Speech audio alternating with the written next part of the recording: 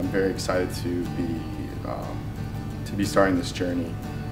It's something that I've been thinking about since my freshman year of college, and I received a lot of catechesis during that time, and as I finished school and gained work experience, I felt like the Lord was giving me a good foundation in which to move forward in my discernment and pursue this. My seminarian education is going to prepare me in human formation, spiritual formation, pastoral formation.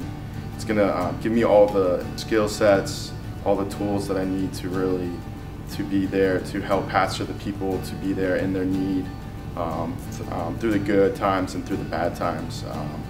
The seminarian education, everything is geared towards just being the hands and feet of Christ once you're out there as a priest in the parish.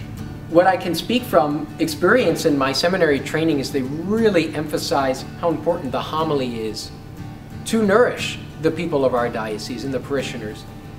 And that's something that I'm so excited to give back to the people of the diocese. Support is critical to the future of our Catholic faith because it's forming future priests, men that are going to be leaders and that are going to be an example of Christ to the people in the parish. The education in seminary is not just for myself, but it's something that I'm going to share with so many people one day, in a homily.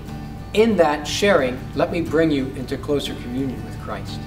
I'd just like to encourage everyone to continue to reach out to us seminarians. We love hearing everyone's stories. We love meeting every one of you, and we really enjoy getting to know the people in our parishes. The support that you give us is just tremendous in continuing to help us develop in our faith and continuing to head and pursue our goal of entering into the priesthood and following God's will for our lives.